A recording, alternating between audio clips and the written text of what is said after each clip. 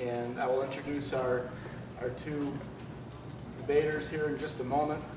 My name is John Speed. I'm pastor of Christ is King Baptist Church, and thank you all for coming out today to see this debate.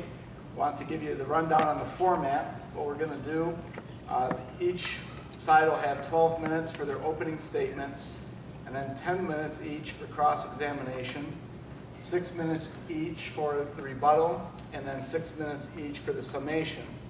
You all got an index card, hopefully, when you came in. Everybody get one? Anybody not get one? Okay, you got somebody here that needs one, we'll get you hooked up. And that's to write down questions on.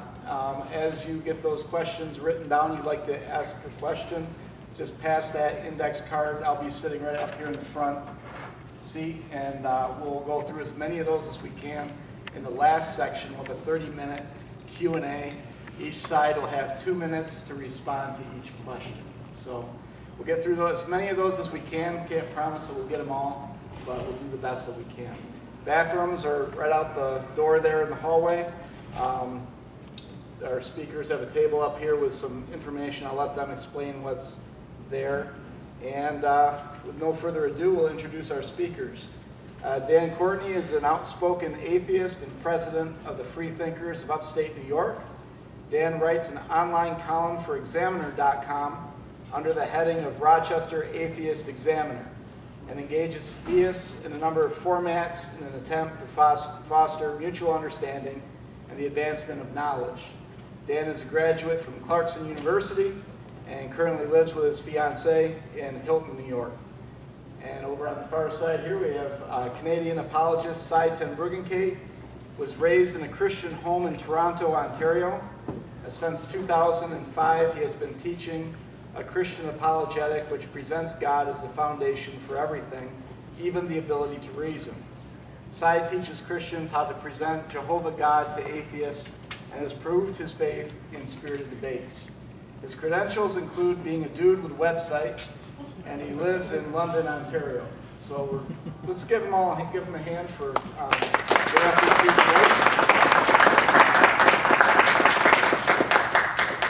And with no further ado, we're going to begin now. Okay.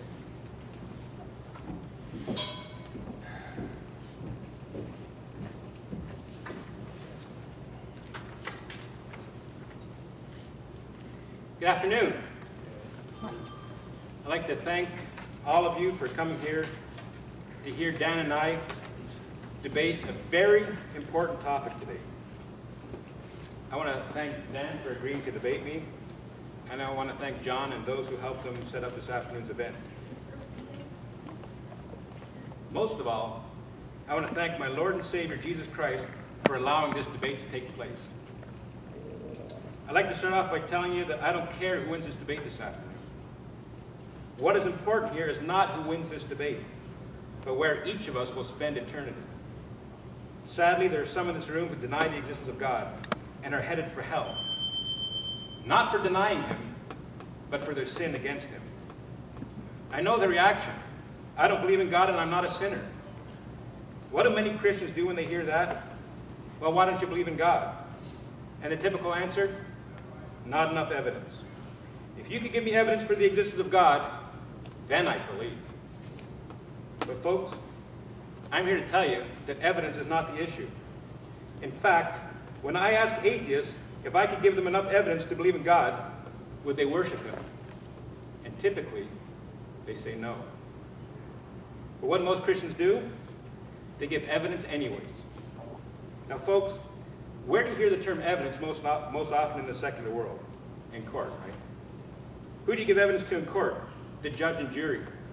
If I were to give evidence to you for the existence of God, then I'd be saying that you were the judge over God. Now that's not to say that there is no evidence for God, but presenting it to you would be putting you in the judge's seat.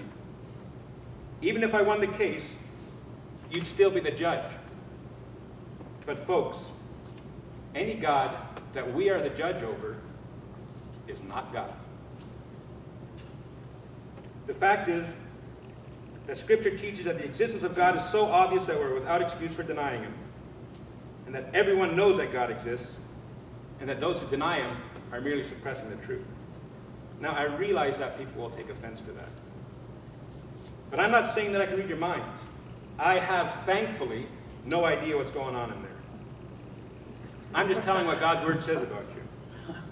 You see, it's not the brilliant philosopher who says there is no God. It's not the scholarly scientist who says there is no God. According to Psalm 14:1, it's the fool that says in his heart, there is no God. So then why even debate, right? Why not just stand up here today and say, God exists and you know it? Well, that's exactly what I'm doing. But I'm not only going to tell you that, I'm going to demonstrate it as well. Now, what if the debate this afternoon was on the existence of words? I took the affirmative, and Dan took the negative. What if Dan stood up here this afternoon and said, I don't believe in words? I'm not saying that there aren't any words, just that there's no rational foundation for believing in words. What if he called himself an A-wordist? Not a strong A-wordist, mind you. He's not saying that there's definitely no words. For all he knows, there may be words orbiting the sun somewhere between the Earth and Mars. But if there were, it'd be up to me to prove it to him. What would you think of him? You'd think he was nuts. You'd think he was a fool. Why? Because in order to make his objection to the existence of words, he'd be using them. He'd be assuming that words exist in order to deny the existence of words, conceding the debate. Now this afternoon, our debate topic is not whether or not words exist. It's on the existence of God. Just so there's no confusion, I'm defending the existence of the only God that exists, the God of Christianity. Folks, I submit that denying the existence of God is even more foolish than denying the existence of words. Now why is that? The Bible teaches us that from God, through God, and to God are all things, Romans 11:36. Not just words, but all things. Everything. Now what does that mean? Basically, that everything is dependent on God. I mean, that is the kind of God that we'd expect, wouldn't it be? A God who is Lord of all creation, a God that was inescapable, not some far-off nebulous being that needed me to prove him to you. Not some being that our puny brains would have to reason to, but the Almighty God, the creator of the universe, that we could not reason without. God is not a God that we can reason to, but he is the God that we can't reason without. Now let me give you an example. You see, we're all gathered here for a debate. Debating presupposes many things, but one of them is that we can know things to be true. Without knowledge, you can't have debates. And without God, you can't have knowledge.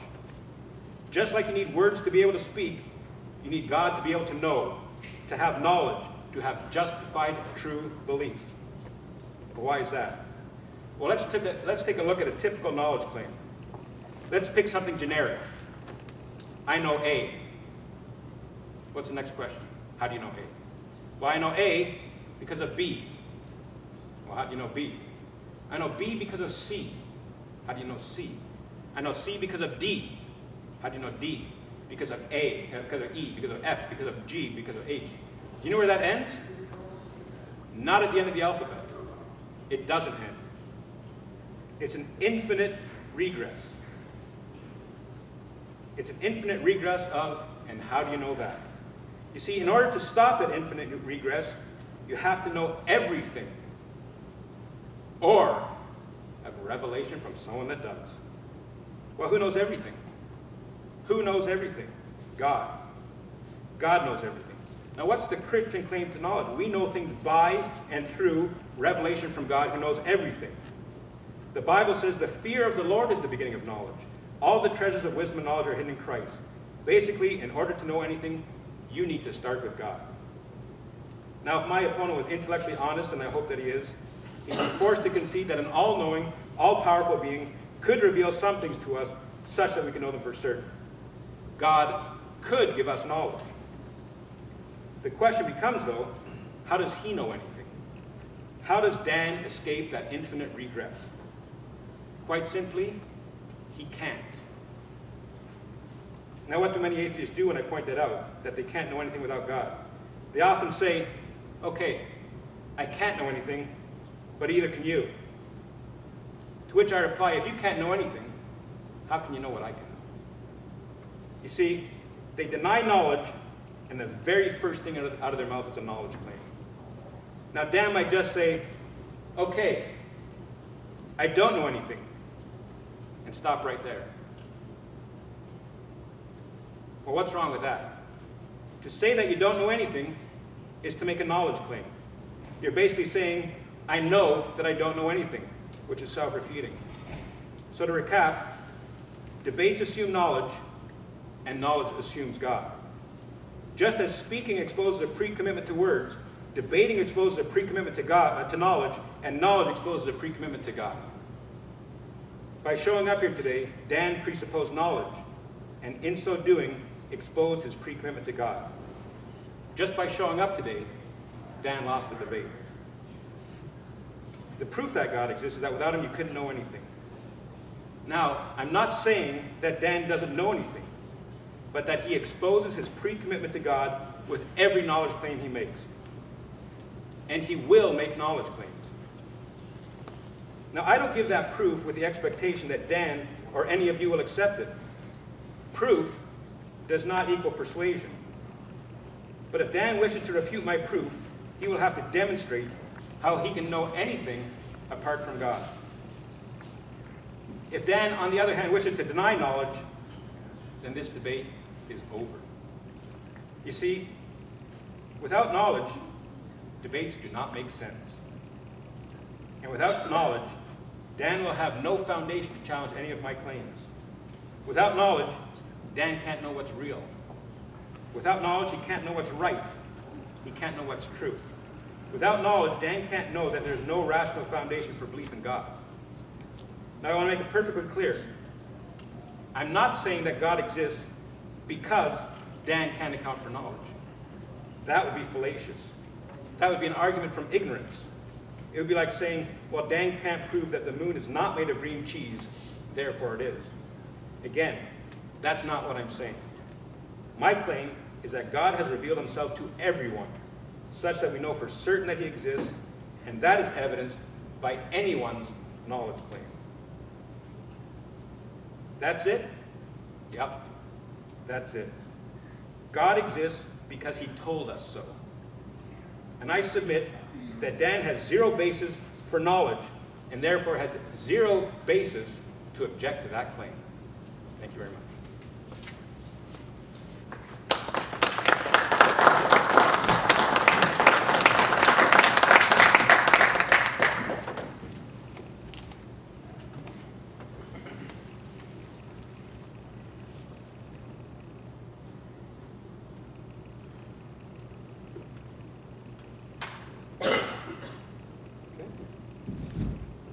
Thank you, Sye, for being here and for initiating the debate this afternoon. Thank you, John, for the introduction. And thanks, everybody, for spending your afternoon, especially on such a beautiful day outside.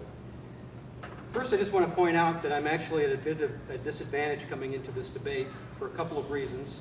First, it was just over a month ago that I first heard the term presuppositional apologetics, so I'm sure I'm going to step on a few landmines, and I'm just as sure Sye is going to be happy to point them out. And second, I have just a regular, ordinary Irish name, but Sye Ten Bruggencate, that's pretty cool. Okay.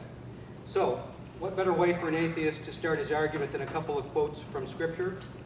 It's Proverbs 1:7 that tells us the fear of the Lord is the beginning of knowledge. And Romans 7:25 tells us, I myself in my mind am a slave to God's law. Now, most atheists will just discard such Bible quotes without recognizing the flower of truth within them. And many Christians will insist that such poetry must be accepted literally and in its totality. But what these verses are pointing to, and what atheists and Christians can agree upon, is that we can ground our reason to advance knowledge. Now, whether you believe as I do, that God is a metaphor for the nature of existence, or you believe as a personal being, what these writers recognized was the need to acknowledge their intuitive understanding. Does that mean I've given up my atheism? No, because I can agree with Sye that the fear of the Lord is the beginning of knowledge, although I may quibble with the fear part. Maybe reverence or simply understanding would suffice. But what I don't need to agree with is all of the other baggage that's often piled on the term God. Now, Sye tells us that God is a necessary presupposition, an undeniable truth upon which knowledge itself is founded. Okay, I'm good with the core of that premise because both the biblical authors and Sye are onto something important. I don't need to think that either were or are off their rockers to make such claims. No, because these are perfectly reasonable claims, provided you can answer an important question. And that question is not, does God exist? The question is, what is God? Well, so far we can say, so what can we reasonably say about the underlying truth of the phrase, the Lord is the beginning of knowledge? Well, we can say it contains profound insight, especially for being written some 600 years before Aristotle, who's generally credited with being the first to formalize the study of logic. And the author of Proverbs, and it's said to be King Solomon, who lived some 3,000 years ago, was no dummy. He had the same sense of a foundation of knowledge that Aristotle later organized and described in more detail. Now, Aristotle called it analytics. We call it logic. King Solomon and Sye prefer the term God. Like I said, I'm okay with that, but I am afraid that using the term God may be unnecessarily confusing. In fact, I think confusion is exactly what Sye is counting on.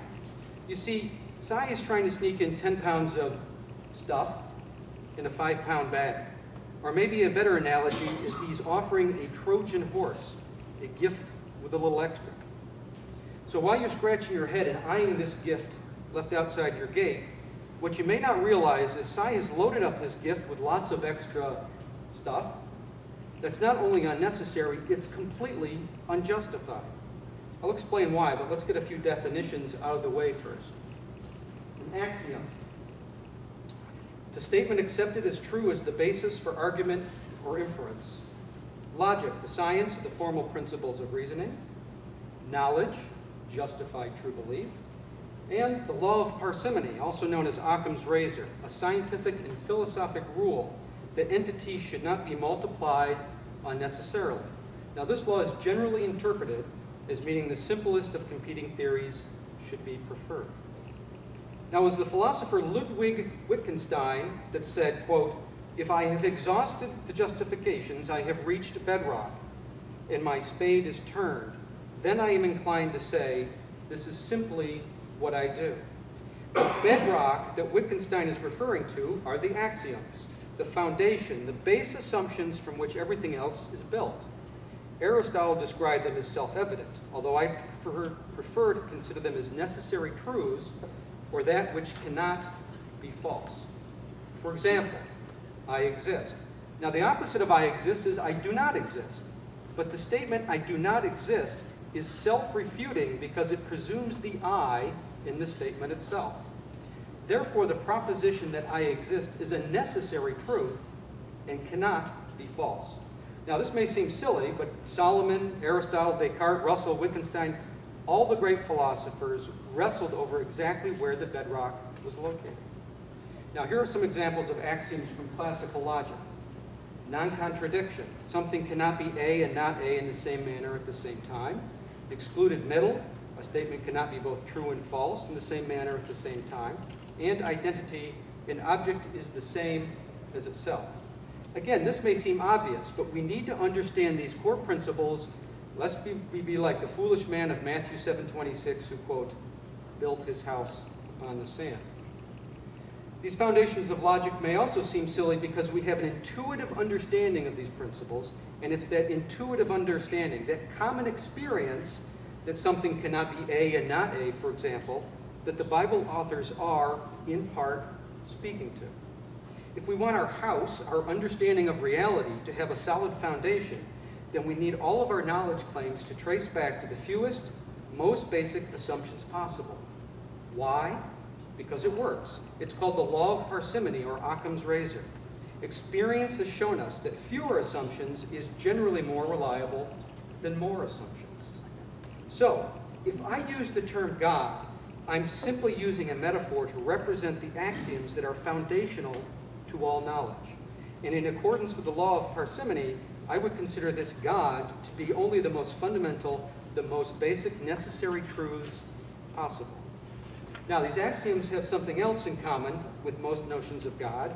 That is, they're immaterial, spaceless, and timeless. In other words, they exist, but they're not physical. They exist everywhere, they have always existed, and they will exist forever.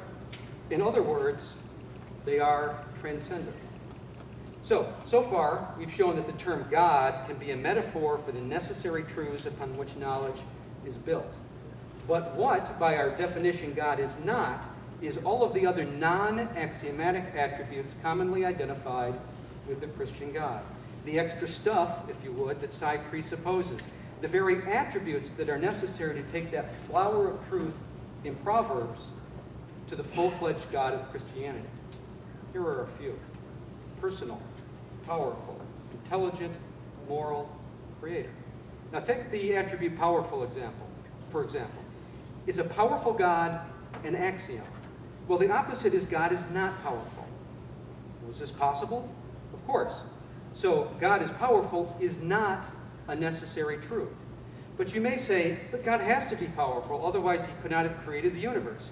But without ever getting into whether or not this is true, the statement itself demonstrates that powerful is not an axiom.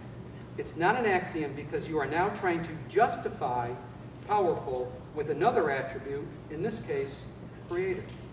Remember what Wittgenstein said. If I have exhausted the justifications, I have reached bedrock. Clearly, the justifications for powerful had not been exhausted, and the same can be said for the other attributes.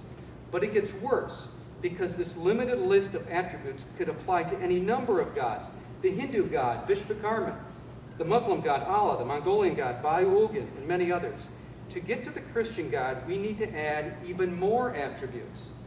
Incomprehensible, true, holy, good, self-regulating will, source of life, Trinity, impassible, simple, self-existent, just, love, gracious, merciful, sovereign, freedom, and jealous. Are all of these axioms? What if God wasn't good? Does that mean that reason would fail? What about jealous? Would an unjealous God destroy the foundation of logic? No, these are knowledge claims that need to be justified. They're clearly not axioms, they're not self-evident, and they're definitely not necessary truths. The problem is that these attributes are the soldiers hiding inside the Trojan horse. But that's just exactly what Sye's presuppositional argument is all about. He claims as an axiom the Christian God in the Bible is his revealed word. He wants to avoid having to justify a long list of unjustifiable attributes by hiding them inside God and pushing it through the gates. Only later, if you're lucky, do you realize that you've been duped. Okay, let's recap my position. Yes, there are necessary truths, and yes, some have referred to these truths as God. But no, the Christian God, with all the attributes necessary to differentiate it from the many other conceptions of God, is not an axiom, and therefore presupposing such a God is not justified. Finally, I have one more analogy for what Sye is doing here this afternoon. He's engaging in a kind of intellectual sleight of hand, and I'm going to let you in on the trick. Back to Wittgenstein one more time. If I have exhausted the justifications, I have reached bedrock. Although our axioms are necessary truths, strictly speaking, they have no external justification. What Sye does is repeatedly ask, how do you know, in lots of different ways. Now, it sounds reasonable until you realize that Sye's definition of knowledge, as is mine, is justified true belief. So when he asks, how do you know your axioms are true, he's asking for justification for something that, by definition, doesn't have an external justification. He completes the maneuver by claiming that God has revealed things to him such that he can know them for certain, while at the same time claiming God as an axiom, which requires no justification. Very slick, but if you listen carefully, you'll be able to spot the deception.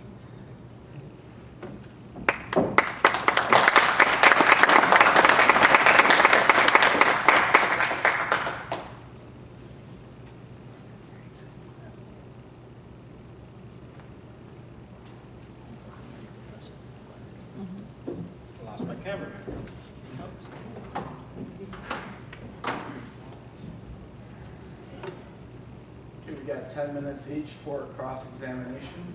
So I assume we're starting with Sye. Sure. Great.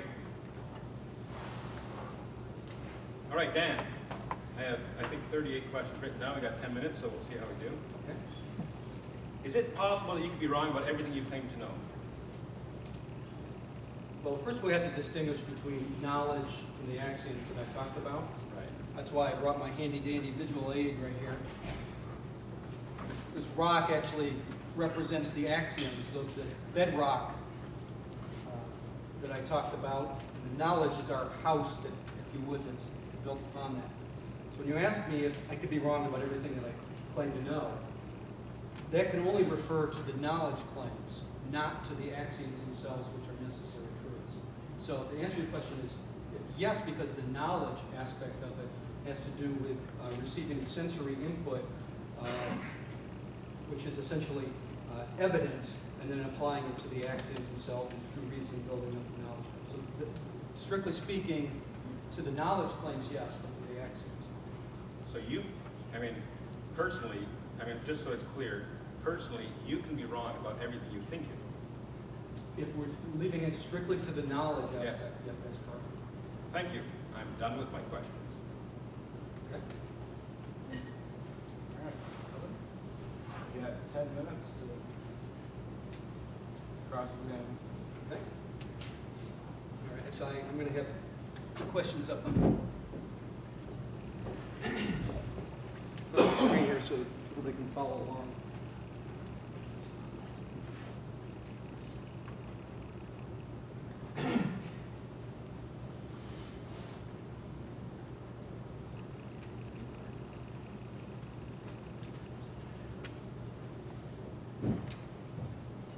I only have 25 questions, so this should be even faster. Okay, so the first question is, do you agree that no reason is possible apart from the God of the Bible? Yes.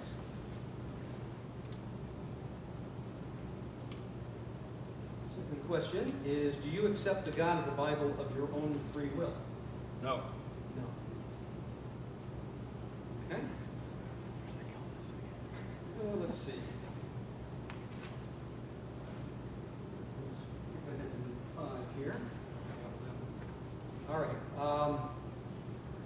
There was an excerpt from your website where it says, there are characteristics of God that are beyond our ability to comprehend. For instance, God is one divine being in 3 distinct persons. First of all, do you agree with that statement? I wrote it. I guess that means you agree with it. I agree with it. All right. Second, can God reveal things to us such that we can know them for certain? Yes. He has. Okay. So, do you know for certain that God is one divine being in 3 distinct persons without comprehending? Yes. Would you agree with the definition of faith? It's the substance of things hoped for, the evidence of things not seen. It's in the Bible. I can't disagree with that. Okay. So, do you, quote, hope for the Trinity to be true even though you can't comprehend it? Well, the thing, I think that would be a bad interpretation of that verse. But the thing is, I would say I know for certain that the Trinity is true. In a fundamentally flawed podcast with Alex Bowden and Jim Gardner on October 15, 2011, it was Jim or Alex, I don't know who asked the question of your then partner on the podcast, Dustin Siggers. He asked a question, so do you believe we're predestined to believe whatever we're going to believe and we have no say in it? And Dustin's answer was, I believe that's the case whether one's a Christian theist or one's an atheist. Right. Agree with that? No. No, you don't agree. No, I think that something along that line, it would take a long time to explain what we actually mean there, but I believe that God plans our free choices. I believe that that's part of his nature. But the thing is, I believe that we have a say in it according to God's plan, which is something that I'd be happy to discuss at a Bible study. But, you know, I disagree with how it's worded there. Actually, when I heard that, I thought, you know, I'm not exactly sure that I'm on board with that. Because I think we do have a say in the matter according to God's plan. We are 100% without excuse for our rejection of, for our willful rejection of. Well, you said willful rejection. That's right.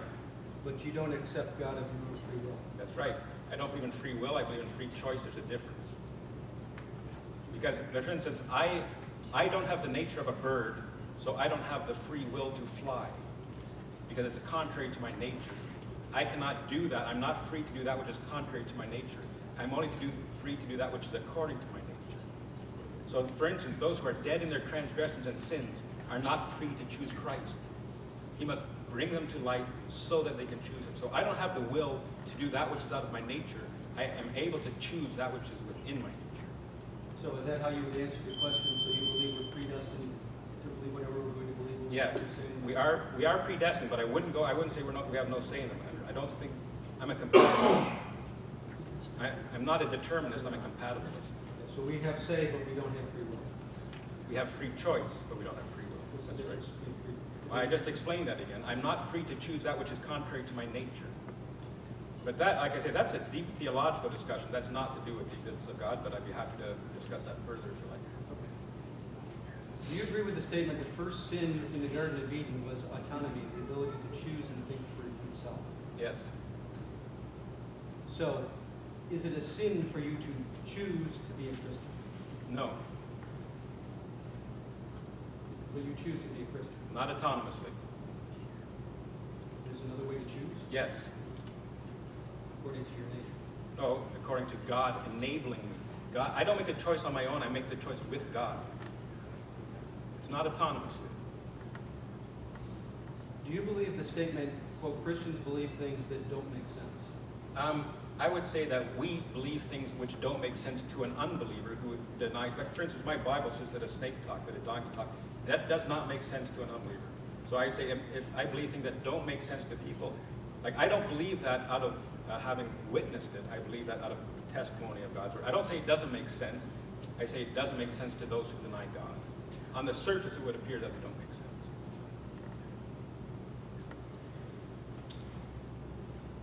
Is it possible to verify the biblical claim that God is omniscient? I would say that it doesn't require verification. I would say you cannot verify something above your ultimate authority. If your ultimate, I'll give you an example. Your ultimate authority is God. You can't say to me, prove God with something other than God, because then God wouldn't be your highest authority. Just like if I were to ask you to prove the validity of your reasoning, you couldn't go outside of your reasoning to prove that your reasoning is valid, because then it wouldn't be your highest authority.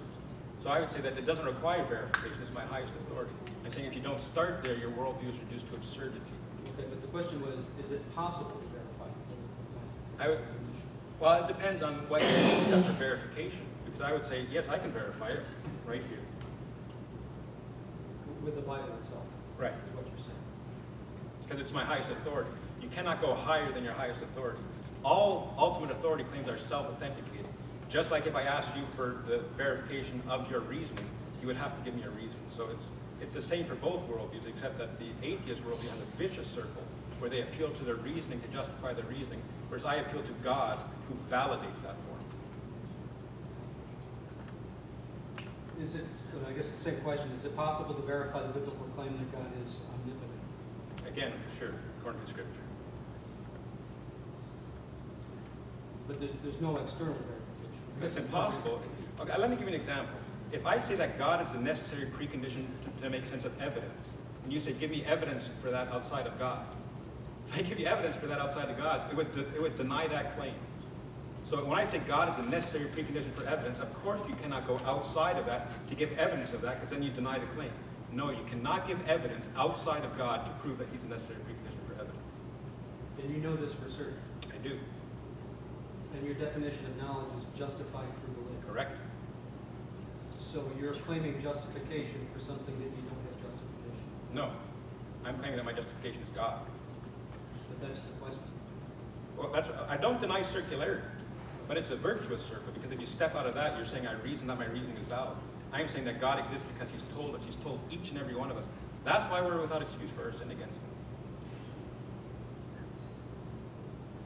If God is all-powerful, can he change his nature? No.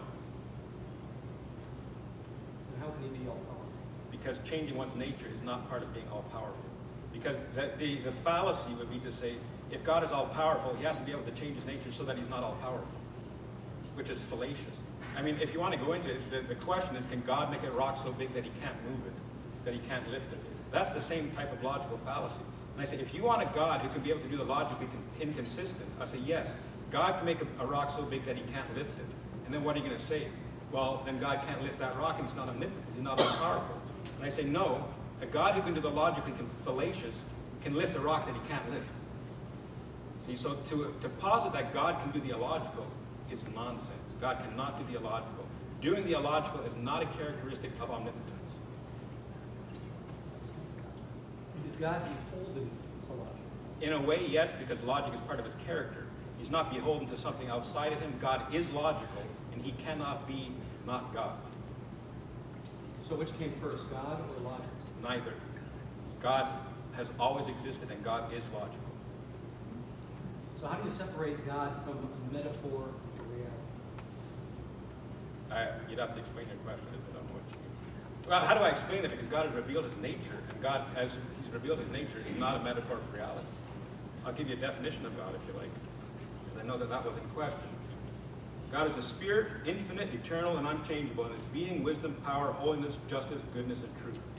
The Westminster Shorter Catechism, which takes it from Scripture. Is it possible for an all-powerful God to intentionally deceive? No. It's not. No. How is that not possible? Because God cannot lie. Lying is not a constituent of omnipotence. See, So God is incapable of knowing, that's correct. yet he's all-powerful. That's right.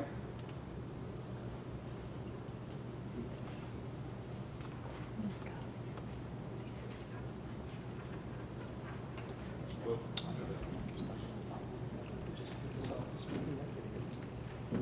This time we have 6 minutes for each rebuttal.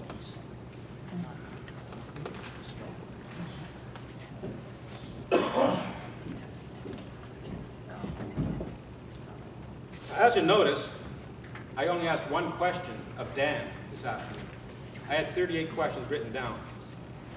Why did I ask Dan only one question? I asked him if he could be wrong about everything he claims to know. If you could be wrong about everything you claim to know, you can't know anything. And I'll give you an example. Let's say somebody asked me what the speed of the road was out there. And I said, I know it to be 30 miles per hour, but I could be wrong. Does that person know it? No, he does not. So when you say that you could be wrong about everything you claim to know, you don't know anything, and this debate is over. Because Dan's going to come up here, and he's going to have rebuttals to all of my questions. You can say, well, Sye said that, therefore this, and he's going to make a knowledge claim. And that's right. I will say, how do you know that? How do you know that when you say you could be wrong about everything you claim to know? Because you could be wrong. And if you could be wrong, you don't know. So Dan can ask all the questions he wants. He might even be able to trip me up. He might even be able to make me look like a fool. But keep in mind here, unless you start with God, you can't know anything. And the thing is, since Dan could be wrong about everything he claims to know, he could be wrong about his denial of God. And since he could be wrong about that denial, he can't say God doesn't exist. He can't say that God can't reveal. He can't say that I can't know anything for certain, because he could be wrong. So of the two of us, I've given a justification. Now this debate technically is over. I don't mind continuing to answer questions and to answer questions from the audience. But Dan has said that he can be wrong about everything he claims to know. Therefore, he can't know anything. Just to clarify a few things that he said. I don't know if you think I've written down. He said that my worldview, that God is an axiom. That's not my worldview. God is not an axiom. God is a necessary presupposition. There is a difference. Axioms cannot be proven, but necessary presuppositions can, and they're proven by the, I don't use a big word, transcendentally, the necessary precondition. God is a necessary precondition for knowledge, as you can see here tonight, that he has said he can be wrong about everything he claims to know, therefore he can't know anything. But the thing is, all of us know things. We're going to get out there, we're going to drive on the right side of the road because we know that's the side not to get killed on. We're going to drink water because we know that's not going to kill us. Every one of our thoughts, everything in our head, we can only do that because we know God exists. That's when people stand before him why they're without excuse, because they've been poaching on crown land. Dan could say, well, I can know things and I don't believe God. I can go to this property and I can shoot deer all day long. I can kill them, I can clean them, I can eat them, no problem. I can do that and I don't believe in God. But you know what? There's an owner for that property. and there's going to be an accounting. When you go through life saying that I don't need God to know things, and you can see that's not the case. Because without God, Dan can't know anything. Could he be wrong? He could be wrong about everything he claims to know. And if you could be wrong about everything you claim to know, you don't know anything. Now let's see tonight, this afternoon, if Dan keeps making knowledge claims. And I guarantee you that he will. Thanks a lot.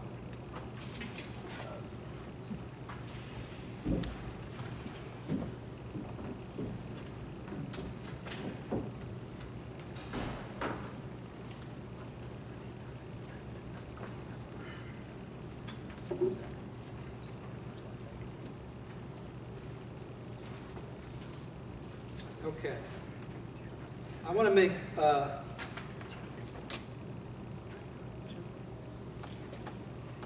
get to it. I want to make a distinction. What Sye is talking about is the difference between knowledge and certain knowledge. When he says certainty, what he's talking about is knowledge without the possibility of error. And in fact, that's what he claims to know attributes of God with certain knowledge. The problem with that argument, it's very simple. It begs the question. This is what I mean. In order to have knowledge without the possibility of error, or perfect knowledge, you need justification, because knowledge is a justified true belief. But in order to have perfect justification, you need perfect knowledge. It begs the question. It's fallacious. It refutes itself. So the idea of certainty, as far as knowledge without the possibility of error, is a contradiction, because what you end up with is making a justification claim that's not justified. So certain knowledge is not possible. And he's also gone on to say that I can't know anything. Well, he was implying I couldn't know it for certain. But this is why I have my little model up here. We have our axioms, our necessary truths, those minimum bedrock assumptions that we have to start with. I exist, for example. On top of that, we have our house that we built, that I've labeled knowledge. Now, I made the distinction when he asked the question to say that I can only be wrong about these because these are subject to evidence that we bring in through our senses. Now, we can have a high degree of confidence, for example, that if I throw my pen up in the air, the gravity is going to pull it back down. I can do that over and over again, and I can have a high degree of confidence in my knowledge claim that my pen will come back down.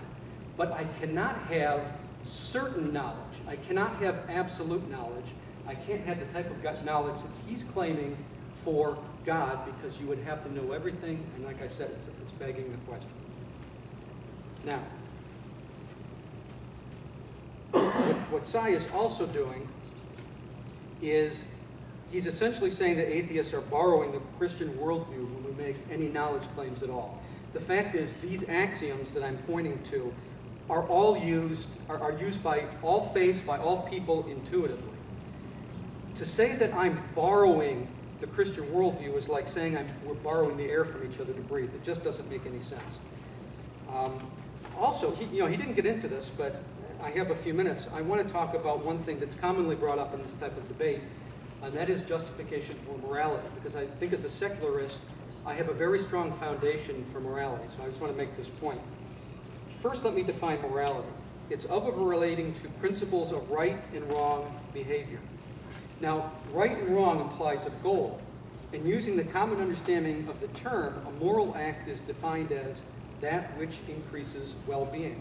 Now, increased well-being in turn enhances cooperation and survival, and the desire to survive is inherent in our nature, and we are in turn part of the larger nature, so we're moral because we are, quite literally, creations of nature. Or to use the Christian language, we're moral because we're made in the image of God. Again, God is just a metaphor, a symbolic representation for nature, and no appeal to anything outside of nature is necessary. But we should also note the major problem with the Christian conception of morality. The problem is there is no connection between the concept of increased well-being in the Christian worldview. In the Christian worldview, an act is moral if it's commanded by God, regardless of its impact on humanity. Divorcing actions from the consequences undermines our very notion of morality. Now the atheist, however, by recognizing that the ultimate arbiter of morality is well-being, has an objective standard by which to measure all actions. The atheist, for example, has a moral obligation to protect the environment because it increases well-being and ensures our long-term sustainable survival. Finally, let me go over and bring up my slide.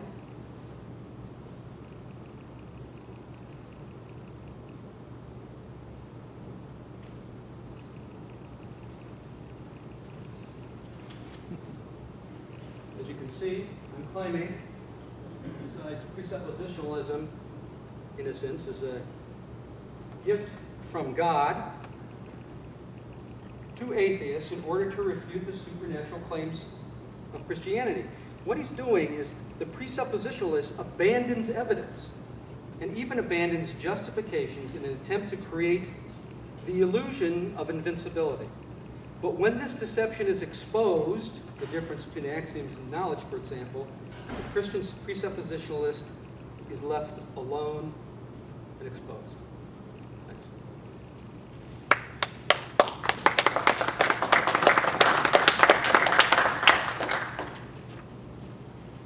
6 minutes for each summation. Make it a long 6 minutes. I just want to address one point before I get into my closing. We both agreed that knowledge would justify true belief, and Dan was saying that he can have knowledge, but with error. What can you know to be true that you can be wrong about? That can be error. So this is a question, since I'm done asking Dan questions, even if somebody want to write it down, somebody can ask Dan, what do you know to be true, which may be an error? Because I don't get that. All right, my conclusion. I'd like to thank all of you for coming again today, and I'd like to thank Dan once again for engaging me. You know, I didn't come here tonight to change Dan's mind. I didn't come here to change any of your minds either. I know that I can't do that. That's completely out of my hands. What I came here to do is to speak the truth to you, and hopefully to do that in love, as I'm commanded. See, today you've heard a lot of truth. To those who reject it, I wish you had your fingers in your ears. Because the truth that you heard, if you reject it, is going to only serve to heap judgment upon you. Now, I understand that there's a lot out there to turn people off of Christianity. I turn on the TV, and I see Benny Hinn and Joel Osteen too, and they make me want to puke. But friends, it's illogical to discard a philosophy because of its abuse. I'd probably run out of 90% of the churches out there, if not more. But just because some people do it wrong doesn't mean it is wrong. I have no doubt that if people follow me around, they could find plenty of reasons not to become a Christian. But folks, rejecting Christianity because people do it wrong would be like rejecting atheism because of the likes of Stalin and Pol Pot. What I hope to convey today, though, are foundational issues. Those issues that lie at the foundation of our ability to call anything right or wrong. That without God, the God of the Bible, we have no foundation for calling anything right or wrong, or for even making sense of one thought. My friends, that's the God that I believe in. That's the God that's worthy of our worship, worthy of our thankfulness, worthy of our devotion, worthy of our praise. But for our own selfish motives, we want to worship. We don't want to worship God. We want to worship ourselves. We want to please ourselves and not God. We want to take his place. We want to tell him what's right and what's wrong. And as Dan has pointed out, that was, after all, the first temptation in the Garden of Eden. God said, do not eat of this fruit. Satan said, if you eat of this fruit, you'll be like God. Eve weighed what God said against what Satan said and made herself the judge. And folks, that's exactly what we're doing today. We want to run our lives on our own and think we know better than God what's good for us. God, I don't need you to know anything. God, I know better what's right and what's wrong. God, I want to do it my way. My friends, that's the path which leads to destruction. God is God, and we're not. But folks, no amount of truth that I give you today is going to make you change your hearts. That takes repentance. Turning from the rejection of the God that you know exists and turning from your sin against him. You see, God doesn't send people to hell for denying what they don't know. God sends people to hell for their sin against the God that they do know. Look, I believe in a book that says that a donkey talked, that a man walked on water, that a man who was dead for 3 days came back to life. No doubt, you can think of many reasons to reject that. I've never seen it happen. I don't believe that based on personal experience. I believe that based on the testimony of God and His Word. Of course, if you reject that, if you reject God, you're going to think that's crazy. But folks, unless you start with God, you can't make sense of anything. You can't make sense of your objection against Him. You can't make sense of even one of your thoughts. You can't make sense of anything you claim to know. Folks, you're going to continue to make knowledge claims and truth claims. And you're going to continue to trust your reasoning, but you can't make sense of any of that without God. And folks, it's a wicked thing to deny your Creator. And all of us, myself included, do that to some degree all the time. Every time I sin, I reject the God who made me.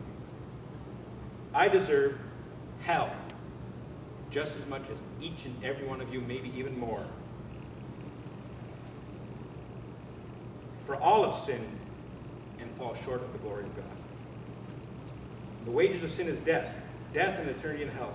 Not because God is some kind of cosmic meanie, but because that's what our sin deserves. The wages of sin is death, but the gift of God is eternal life in Christ Jesus our Lord.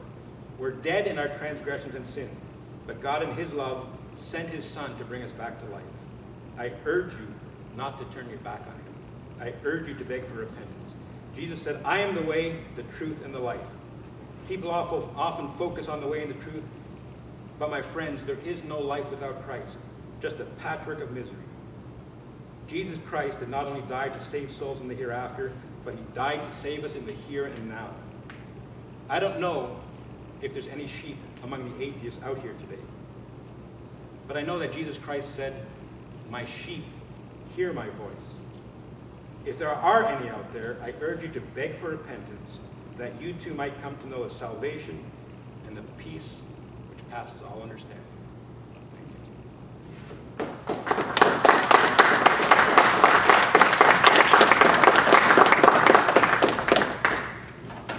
All right.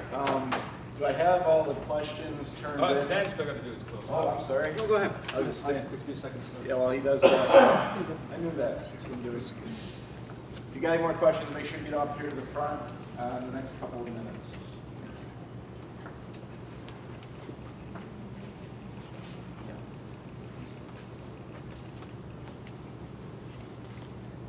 Okay. Well, I am disappointed that I only got the one question from Sye. I think you're going to have to ask yourself, why didn't he ask me more questions? I think the answer is pretty obvious, that I'm on to the presuppositional trick, and the more questions he asks, the more it would show that I do in fact understand the difference between knowledge and the axioms or the presuppositions. And if the more questions he would ask, the more that would expose that. So I think it's pretty obvious. But the question before us here today is, does God exist? And if by God we mean the personal revelatory God of the Bible, the answer is clearly no. The concept of omniscience alone, as I've explained, is enough to doom the entire enterprise. But you don't have to take my word for it, and you don't need to be a student of logic to see that the Christian God cannot possibly exist. Mr. Bruggencate himself has told us that this is the case. On his website, Sye has several videos in which he is teaching other Christians his presuppositional method. Sye explains that he used to use evidence to try and prove God. Why don't I use these arguments, he asks. Because they're bad arguments, he answers. And one argument, he says, was his favorite, the cosmological argument. I used to love that argument, he said. That used to be my favorite argument. It's garbage. So, if your attempts to prove God exists are, quote, garbage, what do? Give it up? Well, maybe. Or you can presuppose it's true. You can stomp your feet and insist it just has to be true. I heard Sye tell a story on one of his videos about a man that thought he was dead. The story was meant to convey the idea that the non-believer couldn't be convinced to accept the reality of God based upon evidence. The story goes something like this. There was a man that was convinced that he was dead. His friends and his family tried to convince him he wasn't dead, but he insisted. Finally, in desperation, they took him to a doctor to try and change his mind. The doctor asked the man if dead men bleed. The man thought for a moment, said, "No, dead men don't bleed." So the doctor immediately stuck him in the finger with a needle, and blood began to come out. The man looked at the blood and then looked at the doctor and exclaimed, "Well, what do you know? Dead men do bleed." So ask yourself, who's the dead man here today? But this is more than a funny story about being closed-minded, because what we believe informs how we act. Whether we are, as many Christians profess, degraded beings unworthy of God's grace, or whether we are intelligent, independent humans deserving of respect. What was the first sin in the Garden of Eden? Sye asked his audience, and then answering for them, the first sin in the Garden of Eden was autonomy, the ability to choose and think for oneself. Think about that for a minute. Well, or maybe not. Apparently that would be a sin. You have in your possession the most powerful tool in the history of the universe. Let me say that again. You have in your possession the most powerful tool in the history of the universe. Can it really be a sin to use it? Now, speaking about non-believers, Sye said, the goal of apologetics is to lovingly close their mouths in the hope that the Holy Spirit works in their hearts when they have nothing more to say. Really? His message is sit down and shut up? Now, contrast this to the rationalist, humanist, atheist view. I believe in you. I trust you and respect you. I trust your ability to consider our arguments, to weigh our evidence, and to decide for yourselves what to believe. I came across a humanist version of the Ten Commandments some time ago, and number 1 on the list, proclaim the natural dignity and inherent worth of all human beings. And it was the great Enlightenment era philosopher Immanuel Kant that recognized that human dignity is derived from autonomy, from the ability to direct your own destiny. He wrote, quote, always recognize that human individuals are ends and do not use them as means to your end. In other words, we are not, as Sye would have us, silent robots commanded by an incomprehensible master. We are autonomous beings. But without the ability to choose and think for oneself, quote, we have no autonomy and we have no dignity. Fortunately, the choice really is yours. I hope you choose dignity. Now, I have just a few seconds left. And I just want to thank you, the audience, for listening carefully, no matter which side you're on. You have listened and considered opposing views, and I appreciate that. And that gives me hope that we can continue this type of dialogue in the future. You may also be thinking that I've been anything other than a gracious host to our Canadian visitor by calling him deceptive or by employing a bit of sarcasm. Let me be clear that I'm not accusing Sye of being intentionally deceptive, but I believe the deception is inherent in the argument itself. I also don't believe Sye is deluded or a bad person. We are all, in a sense, made in the image of God. So I'm willing to trust that Sye wants the world to be a better place, just the same as I do, even if we're taking different paths to get there. Thank you.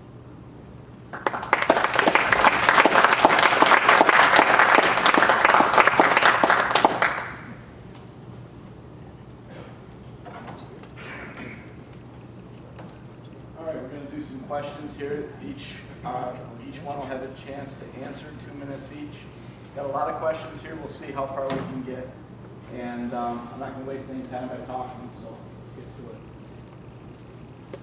This question is for Sye, and it says, you say that we can't make sense of anything without God, that we know from everyday experience that atheists can make sense of existence. We know from experience. We know when our experience shows that what we believe works. For example, we know gravity is true because we have observed it over and over, no faith needed. The question is, what about experience and observation? Okay, that's a very good point, and it's a very clear misunderstanding of what I'm saying. I'm not saying you have to acknowledge God in order to make sense of things. I'm saying that God is necessary to make sense of things. Because you could just as easily say, I can speak. I have no problem speaking, and I don't believe in words. I don't believe in words, but I can still speak. I'm not saying that you have to acknowledge that words exist in order to speak. I'm not saying that you have to acknowledge that God exists in order to know things. But God must exist in order to know things. Because otherwise you end up saying, I could be wrong. And if you could be wrong, you don't know. Would you like to respond to that at all? Or? Could you reread the question for me? Sure. Basically, the question comes down to, as atheists, we can make sense of existence. We know from experience. We know when our experience shows that what we believe works. For example, we know gravity is true because we've observed it over and over, and no faith is needed. So the question is, what about experience and observation? Right. What he's doing is making somewhat of the distinction between the axiom and the knowledge claim itself, and that's what's important. We talk about evidence, then we're talking about knowledge, because we receive evidence via our senses. In fact, we have to use our senses. It's the only way that we can get information. So our senses being provisionally valid is a necessary truth. That's an axiom in itself, as it were. So we take in that information through our senses as evidence and then build it upon the axioms that it is. So that's what we're talking about in experiencing the world. We have to experience it through our senses. They're just acknowledging it.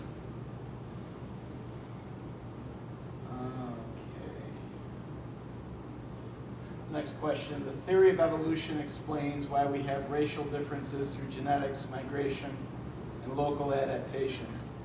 Please explain how two homogeneous people can be the progenitors of the human race. I assume this is written in Sye, so. Read Genesis. I mean, this isn't a debate about evolution. How God created the races, I have no idea. But that's irrelevant to me. I don't care. I don't know how God did it. You know, people want to investigate that, fine. But I mean, even people who are evolutionists talk about some kind of biological Eve. So I mean, they also believe that. They just believe that there's millions of years involved in that. But I don't know how God made the races. Anything you want to add to that? I mean, the question stands on its own. So the fact is, you can't get to where we're at from two individuals 6,000 years ago.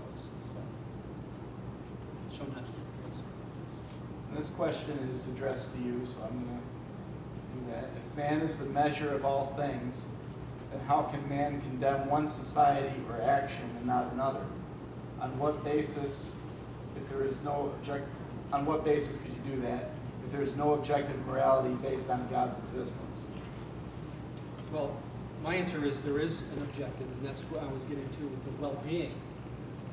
Our intuitive understanding of morality is that it has to do with well-being, or our well-being. That is the objective measure. Now, whether an action increases or decreases well-being is, in fact, an objective measure. So it's a measure outside of ourselves that we can objectively look at. So we can look at our actions and say, you know, is pushing an old woman down the stairs, does that increase or decrease well-being? And we can use our reason and our intuition to determine whether or not that's the case. So we are not ourselves the standard. It's not a subjective measure.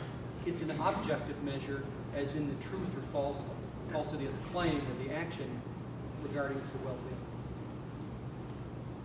Now, I want you to keep in mind that all the answers that Dan gives is making knowledge claims. He's already said he can be wrong about everything he claims to know. But to sneak in a standard of well-being without God, I mean, I could just say, I don't care about well-being. I like pushing women downstairs. I enjoy that. It makes me happy. It increases the well-being of my life. I enjoy it. And without God, without an absolute standard, you can't tell me I'm wrong. What if there's a nation of people that voted to say that pushing old ladies downstairs actually is good for our society because there's an old mouth that you don't have to feed it? I mean, people can make all sorts of excuses, but without an absolute standard, you're just stipulating that well-being is the standard. Why can't I stipulate that my happiness is the standard? But if morality can be stipulated, anybody is free to stipulate their own. And that's the problem.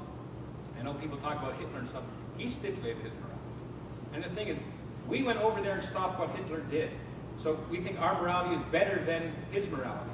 But without an absolute standard, you don't get better, you get different. But nobody thinks our morality was just different. We think it was better because we have an absolute standard. You can't have that without God. Next question, and this is addressed to Sye. Why must a God exist? Why must a God exist? God exists because you cannot make sense of anything without presupposing it. The simple fact is that God does exist. Why must he exist? Nothing is possible without him. We can make up all sorts of convoluted ideas. And Dan says that I only asked one question because he knows the secret. I got 38 questions. I can ask him all. I could say to him, where do you get truth from evolution? Because if evolution is true, our thoughts are the byproduct of chemical reactions. It'd be like taking a bottle of Coke and a bottle of Mountain Dew and shaking them and watching them fizz and saying one fizz is true and one fizz is false. He's fizzing atheistically, I'm fizzing theistically. That's what evolution gives you. Evolution does not give you truth. I can ask all sorts of questions, but once you say you'd be wrong about everything you claim to know, knowledge doesn't make sense. Could you read the question again for me? Yeah, it's just why must a God exist? If you don't mind, I'm actually going to respond to Sye's comment instead of the question directly. I think it's pretty obvious that God does not have to exist, especially the Christian God. And this is something I heard him make the claim, the random unguided fizz thing, somehow cannot account for truth. Actually, I've heard Sye in a couple of debates, one with occasional partner Dustin Seegers down in North Carolina. In making his argument that what he's doing is called the fallacy of irrelevant thesis. Now, how we got here, or even what makes a claim, is completely irrelevant to the truthfulness of a claim itself. Now, like, for example, if I say the sky is blue, or I knock a box of toothpicks on the floor and it spells it out, the claim is still true regardless of who or what is making the claim. So when Sye says random unguided chemical reactions can't account for truth, for example, he's actually just speaking nonsense. Now, what he could do is he could change the term truth to thought, in which case it would make grammatical sense, but now he's making a different error called the fallacy of ignorance, or the argument of ignorance was the fallacy. And that's not to say that Sye is ignorant, but it means that because Sye doesn't understand the natural process of how we got here, he wants a supernatural answer to be the default winner. So that argument is completely fallacious. It doesn't work. This question would be for you, Dan. I'm assuming that this question is based on the idea that you said that God is a metaphor. So how does a metaphor produce predictive prophecy? Well, my question is, give me a predictive prophecy that actually came true. And even if, well, there's lots of different prophecies in the Bible, and there's, in my opinion, there's only one, and that's what Jesus predicted, that he would come back within the lifetime of his prophets, and that failed spectacularly. But the problem is, even if the prophecies were 100% accurate, that doesn't get you any closer to perfect knowledge. Perfect knowledge, as I explained before, is self-refuting. It begs the question, and it refutes itself. It's a contradiction. So all you could say, even if, and I don't grant that any of them are valid, but even if all of the prophecies of the Bible were true, all you could say is somebody had a lot of knowledge to be able to make that prediction. That's all it gets you. And they're clearly not true. What I'd like you to do is think to yourself, after Dan says anything, think, how does he know that? Could he be wrong? And according to his answer earlier, you'd have to say that he could be wrong. But you notice something that he says perfect knowledge is self-refuting. Does he know that perfectly? Does he know that perfect knowledge is self-refuting? Does he know that perfect? If he doesn't, he could be wrong about that. And then it's not self-refuting. That's the nonsense that atheism leads to. Now he's talking to me about logical fallacies. I ask him lots of questions about logic. You know what logic is? Logic is universal, absolute, immaterial laws. You can't get that with atheism. Atheists believe in a world that's only made of matter and is constantly changing. Where do you get universal, abstract, invariant laws in a world without God. God is universal. God is not made of matter. God does not change. Logic makes sense in my worldview. So I can claim a logical fallacy. But he's going to say, that's logically fallacious. You know, some of you write down this question. Well, where do you get an absolute, unchanging, immaterial law in a universe that's constantly changing, only made of matter? It doesn't make sense. When he brings up a logical fallacy, he's assuming God. And that's what I'm saying. You can't make sense of anything unless you start with God.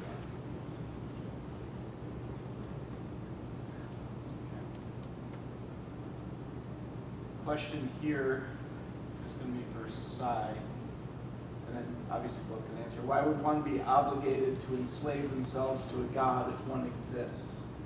You're not. If you want to go to hell, you're free. Go ahead. The gates of hell are locked on the inside. People that go there choose to go there. You don't have to enslave yourself to God, but I tell you, there is no life without it. You're just misery. You can cover it up. You know, you can make it look pretty. But I know what people's lives are like without God. And I'm not saying that I'm the happiest person around, but the Apostle Paul said, rejoice in the Lord God always. Again, I say rejoice. You know where he was when he said that? He was in prison. I don't think he was very happy, but he was filled with joy because he knew he was going to heaven, and he knew he didn't deserve it. Just like me. I'm a sinner. I don't deserve to go to heaven. People make the mistake of thinking that Christians try to do good to get to heaven. No. I could never do enough good to get to heaven. I don't do good to get to heaven. I do good because of what Christ did for me because I'm going. That's the difference. Would you like to comment on that? Yeah, my answer directly to the question is obviously nobody deserves to be enslaved in any sense of the word. And I also don't think that Sye, or anybody else for that matter, deserves hell. Now, on the idea of heaven, I think heaven could also be considered a metaphor, if you would. Let me explain. What we desire, inherent in our nature, is survival. And one of the reasons we want to survive is so that we can continue to grow in knowledge. The more knowledge that we gain, the more we get closer to what I would call perfect knowledge. You can never get there, but the closer we get to perfect knowledge. Now, Jesus or God is often referred to as the truth or perfect knowledge. So to use Christian terminology, what I strive for is to be in the presence of God. And what does that mean? God is a metaphor for reality or perfect knowledge. So it makes sense without God being anything other than, as I explained before, a metaphor, a symbolic representation of reality. And you never have to go outside of it. Okay. Questions to Sye? I'm an atheist, and according to you, I'm bound for hell. Yet according to you, it is my sin that sends me there, and not my beliefs. If you are a sinner, and I am a sinner, and you are saved, and I am damned, then what is the difference between us other than what we believe? The difference is that Christ paid for my sins. That's the difference. I'm not going because I'm worthy to go to heaven. I'm going because Christ paid for my sins. Because I am a wicked, vile sinner. But Jesus Christ lived the perfect life, and he died on the cross for my sins, so that when God looks down upon me, he doesn't see me. He sees Christ upon the cross. And when he sees my sin, he sees them nailed to that cross. That's what I deserve. I get the benefit of Christ's perfect life. That's why I try to live a good life. That's why I come to these debates and talk to you people out there.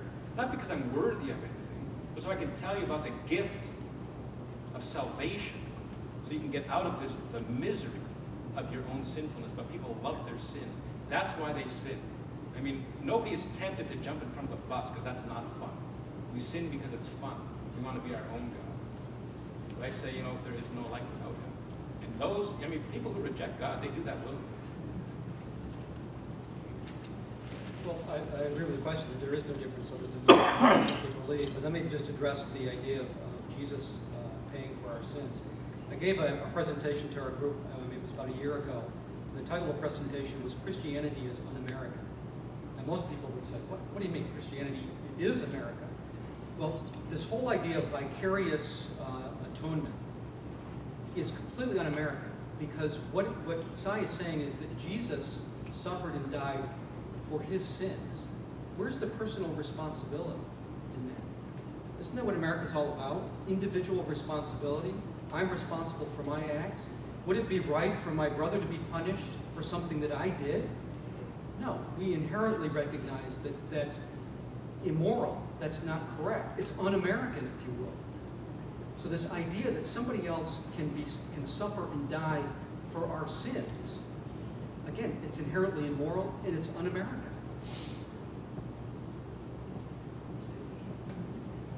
A lot of questions here for Sye. But,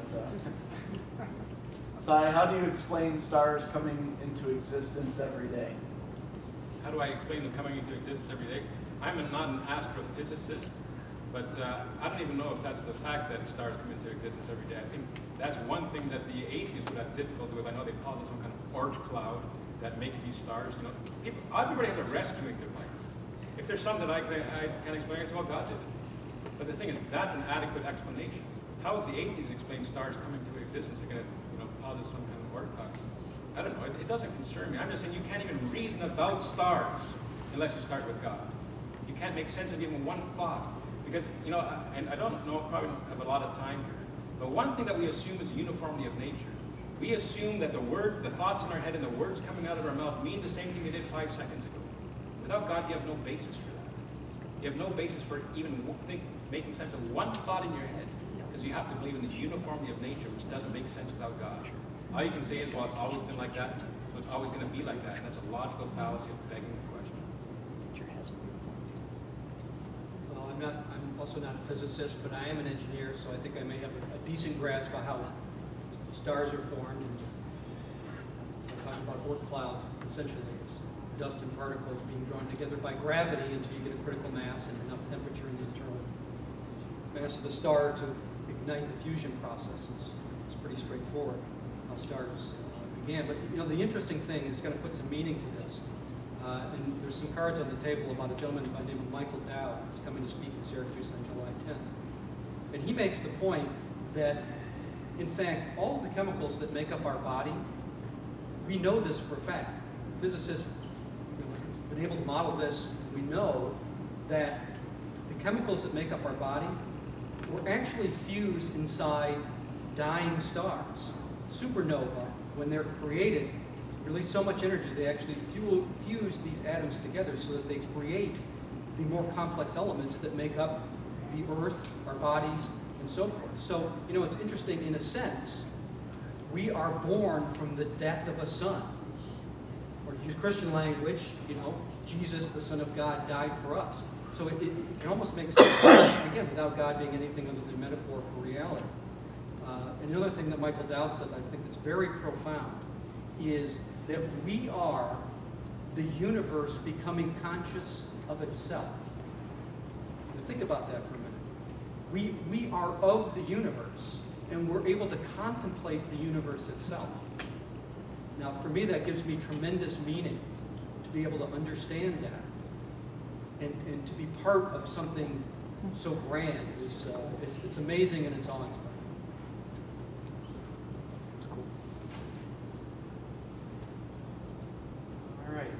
Sye, what makes the Bible have the right to judge how humanity lives its life? Because it's God's word. God created us. That's why. Very simple. God made us. If you're a potter and you make 2 pots on your pottery wheel, and you take one of those pots and you throw it on the ground and smash it to smithereens, can anybody else say, you don't have the right to do that? You can't do that. No. He made it. God is all good. So we know that what he does is good.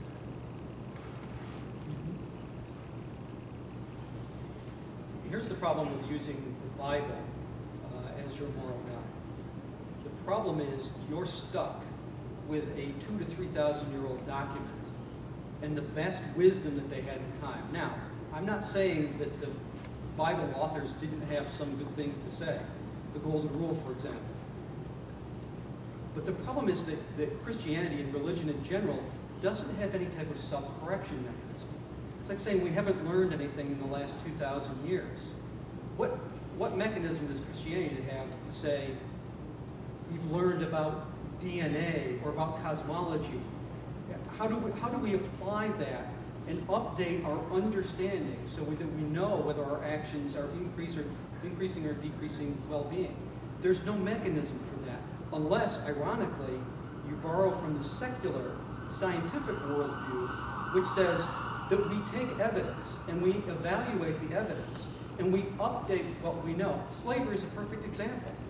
The Bible implicitly validates slavery over and over again. We've been able to figure out that owning another person is inherently immoral. It decreases well-being for everybody. So we've been able to correct using our reasoning, our natural ability to reason, to be able to say, you know what? The Bible authors had some things right, but they had some things wrong, and we need to be able to correct those things and to update what we know and to make the world better for everyone.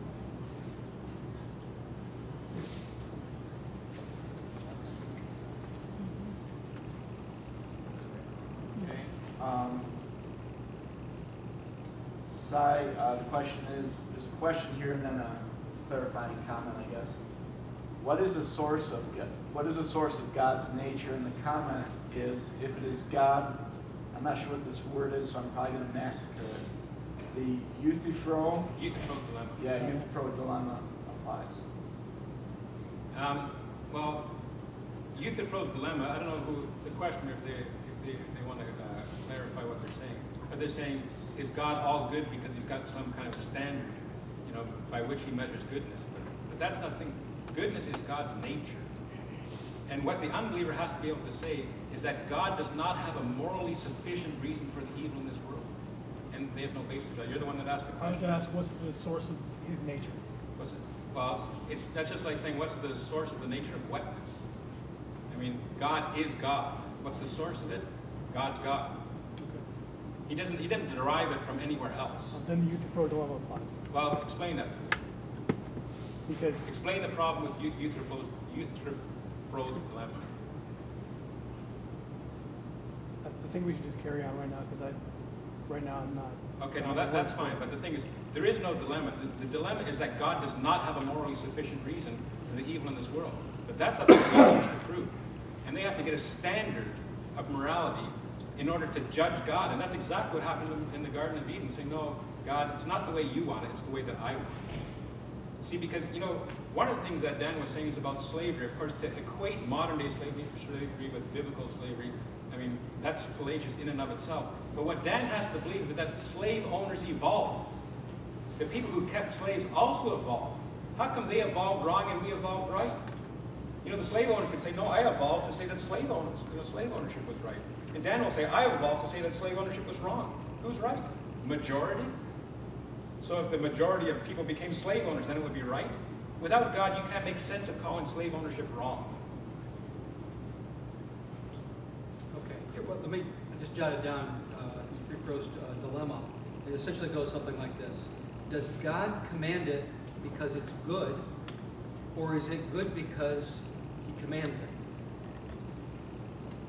And Sye is trying to walk a fine line here, saying it doesn't apply to the Christian God that he believes in.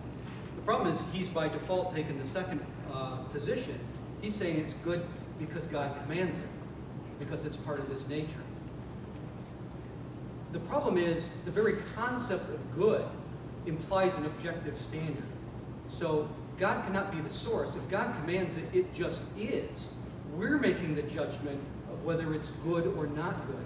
So there is an external standard that's being applied. So the dilemma still applies, and we have an external standard to judge whether something is good or not good. It's just that simple. And it's a dilemma that's never been answered, in my understanding, sufficiently by any Christian. Well, if you don't mind, I'll answer that question right now then. Because the thing is, stealing is not wrong because God commands us not to steal. I'm going to say that again. Stealing is not wrong because God commands us not to steal. Stealing is wrong because God is not a thief, and we were created in his image.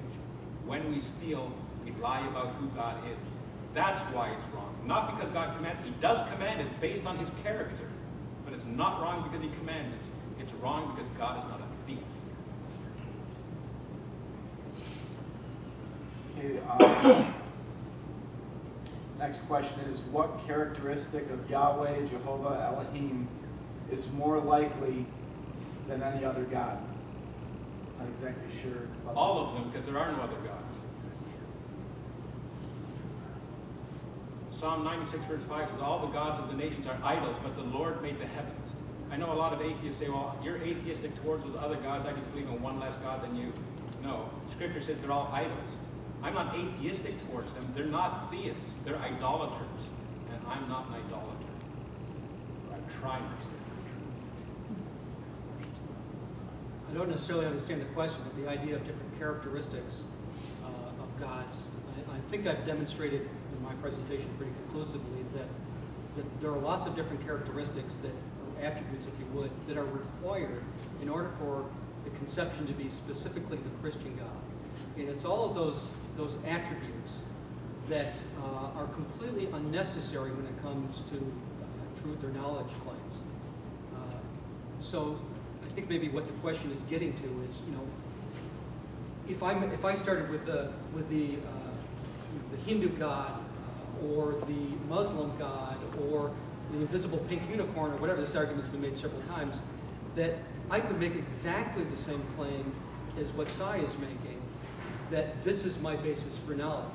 They're transcendent, they know everything, they're all powerful. The problem is that these attributes are unjustifiable, and to claim knowledge of them is an inherent contradiction.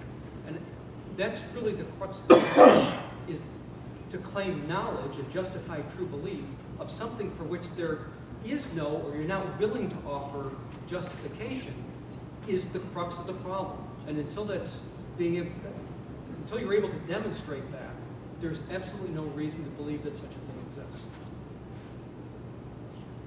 Okay, this question's for Dan. If the Big Bang were true, how can life possibly exist since the Big Bang produced a great amount of heat, which would effectively sanitize the universe? Well, the problem is that it assumes that life was existing at the time of the quote-unquote event, the Big Bang. And from all the evidence we have is that life first emerged here on Earth about 3.5 billion years ago, but the Big Bang itself occurred approximately 13.7 billion years ago.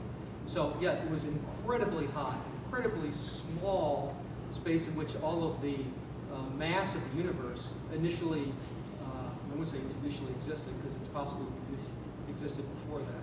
But from that event, it expanded outward and it cooled to the point where we are today. So it's been cooling for 13.7 billion years. And matter has condensed from that initial condition and been fused in stars and so forth. It's a very, very well understood process. Except that Dan could be wrong about that. He talks about facts. There are no facts. Now, you know, this question didn't really apply to me, so I'll address the other question. He says, you know, that could apply to any other god, the invisible pink unicorn. You know, those would be valid arguments, but they wouldn't be sound arguments. Sound arguments, the premises have to be true. And if he wants to argue for one of those premises being true, then he's no longer an atheist. See, and I was debating a PhD in philosophy, and folks, I was working in the factory 4 years ago. But I was debating a PhD in philosophy. I said, how can you know anything can be true? Same type of question. He would never answer. And I badgered him because that's what I do. And you know what he finally said? My justification for truth is the invisible pink unicorn. And I said to him, guess what? You are no longer an atheist. And he said, yeah, and you're going to discard my God as quickly as I discard your God. I said, not at all. You book the hall, I'll fly to England and I'll debate you. You argue for the invisible pink unicorn being the foundation of knowledge and truth. I'll argue for the God of Scriptures. And he said to me, I'll only do that if I can say I'm arguing a parody, something made up. I said, if you're arguing something made up, what's your justification for truth and knowledge? And you know what? You got silence. Because a PhD in philosophy doesn't want some hack who worked in the factory 4 years ago to make him look like a fool. And that's what would happen. That's why they won't debate. That's why someone like that won't debate me, because he's going to claim invisible pink unicorn. And I'm going to show him how, with that justification, he can't know anything. Okay, this is a question for you, Sye. The Bible documents deception by God in 2 Thessalonians 2:11, 1 Kings 22, verse 23. With this in mind, how does revelation work, and what justification is there for believing it? Well, I would say that that's a misinterpretation of Scripture, that God uses secondary means. God doesn't deceive people, that he uses people. And the thing is, God can do that sinlessly. What was the second half of the question, sorry? What justification is there for believing it? For believing God's revelation? Yeah. See, that's another thing that people say. People all over the world have revelations. You know, that woman drowned her kids in the car because she said God told her to. But the thing is, just because there are false revelations doesn't mean there can't be true ones. That's a fallacy of hasty generalization. I was debating an atheist who brought up something very similar. And I said to him, would it make sense to say that there's no real money because there's counterfeit money? Would it make sense to say there's no real revelation because there's fake ones? And you know what this guy said to me? It's online, it's my third debate with Paul Bear. I said, would it make sense to say there's no real money because there's counterfeit money? And you know what he said to me? Yes. At that point, the debate's over. My third debate with Paul Bear, check it out, it's on my multimedia page. I couldn't believe it. I should have just got up and said, thank you for coming up. In Sye's answer, he said that reading was a misinterpretation. I think what he's pointing out is that when he reads the Bible, it needs to be interpreted. You take in the information through your eyes, through your senses, and you interpret that information, and you apply it to your model of reality to see if it sticks, essentially. But he's also claiming that he has certain knowledge that this information is true. In other words, he's saying, I can interpret perfectly without the possibility of error. Now, that would be a neat trick, but I would like to know how Sye can justify that he has perfect knowledge, that his senses are perfect all the time. That's essentially what he's claiming. You have to interpret what you read in the Bible. In order to have certain knowledge, or perfect knowledge, you have to be able to interpret perfectly.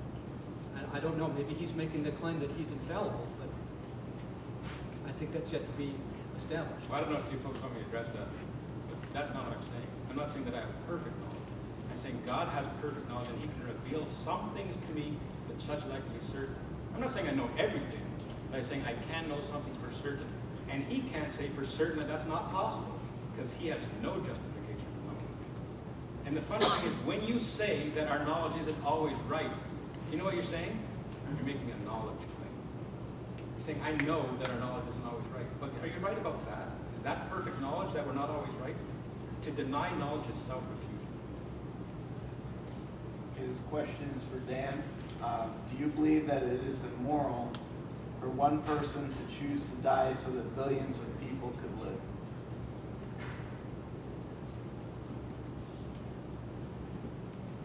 Do I believe it's immoral for one person to choose to die so that billions of people can live? I wouldn't call it immoral at all. And the reason I would not call it immoral, and I have an objective standard, is that if that was truly the case, then it would be increasing well-being. So my objective standard is that such an act, such an altruistic act, would be moral. Well, the interesting thing about that is, Dan says, I wouldn't call that moral based on my objective standard. But you know what? Somebody else could say, well, I would call that immoral based on mine. That's the problem. If you can stipulate morality, anyone is free to stipulate their own. And the thing is, I have an unfair advantage in this debate because I know that each and every one of you know that God exists. And you know what you're going to do? If you want to walk out here not believing in God, you're going to hook onto whatever pearl that you've got from Dan, and you're going to ignore everything that I say. But I have that advantage because the hound of heaven will not let you go. If you're one of his sheep, he will draw you in. I have that advantage. You know, I don't have to worry about that. You know, I can speak words, but it doesn't matter what I speak to you guys today. If God wants you, you're his. Okay, this is for Sye. If there is one God, why are there so many religions? Very simple. People don't want that one God. People make up idols. Because the thing is, G.K. Chesterton said, when we cease to worship God, we don't worship nothing, we worship anything. When you cease to worship God, you don't worship nothing, you worship anything. You worship a model, something made of wood. You worship jewelry, you worship alcohol, you worship sex. When you cease to worship God, you don't worship nothing, you worship anything. That's why there's so many religions.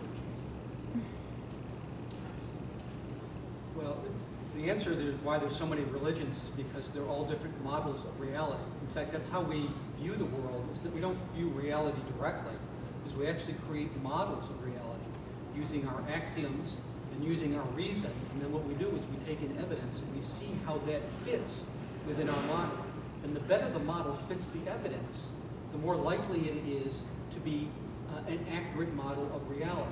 So what Christianity is doing or Islam is doing is they're creating models of reality. The problem with any of these religions that rely upon a book as being perfect information is that they have no way of modifying that information, no way of updating that information as new evidence comes in. So the Bible gives us a model of reality, but in that model itself, there are contradictions to the evidence we've been able to gain. I'll give you an example.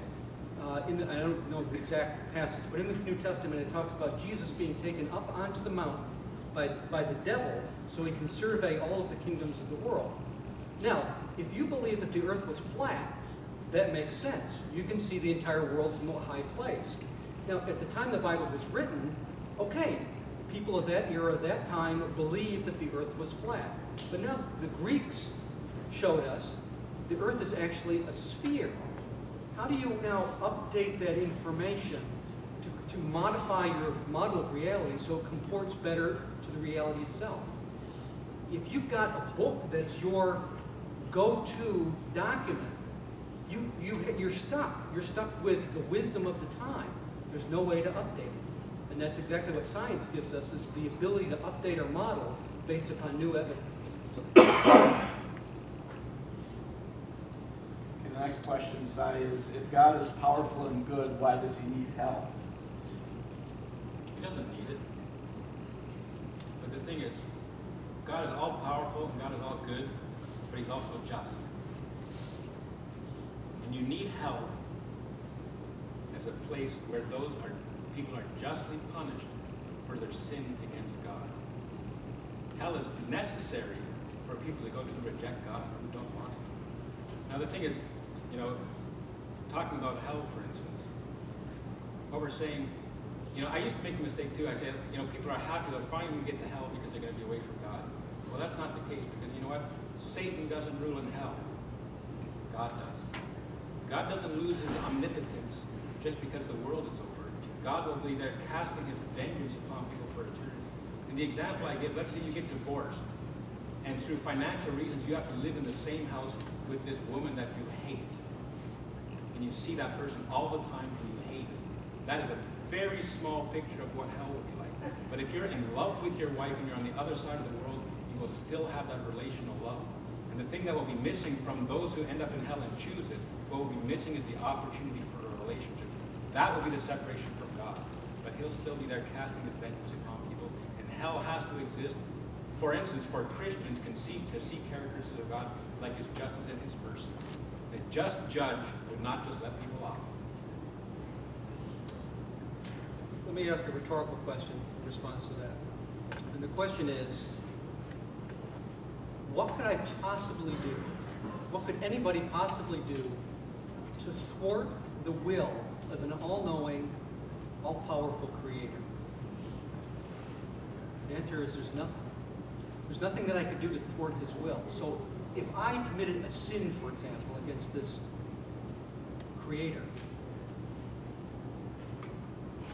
what effect could it possibly have?